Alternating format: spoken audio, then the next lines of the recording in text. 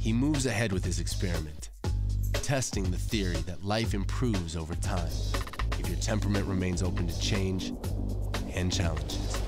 I'd say I'm in better shape now than I've been in my whole life. And it's just because I'm more aware of my body, and now I'm not just surfing, you know, like my everyday thruster. I branch out and I ride different surfboards, and I'm actually in the water probably more. What's wrong with this picture? Absolutely nothing. Except it runs counter to the common conception of what success means. Rob Machado is winning at his own game.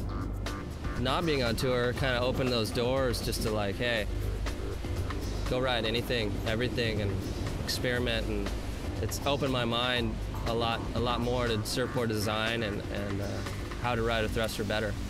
And that's really what's exciting about it. Every day you wake up and you look at the ocean and there's a different surfboard for every single day. It's just like, all right, what do I get to ride today?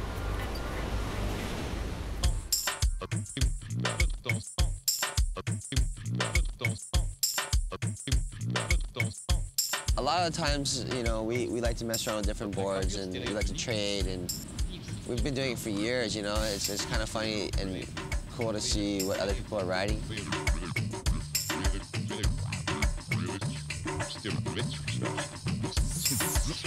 We're all on different boards. Rob has a new stand-up board everybody like paddles and stands up on, which is pretty crazy. I tried it, it was pretty hard for me.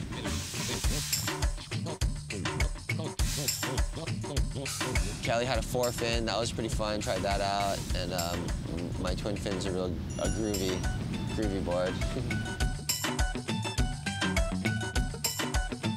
In the last, seems like 5 years, quivers have just grown immensely, and it went from being like longboarders and shortboarders, and there's almost like this weird rivalry, to now it's just like, ride anything. In the early 1900s, Duka Hanamoku rode his 15-foot paddleboard to Waikiki's shores. These days, boards are lighter, efficient, and more responsive, constantly redefining the sport.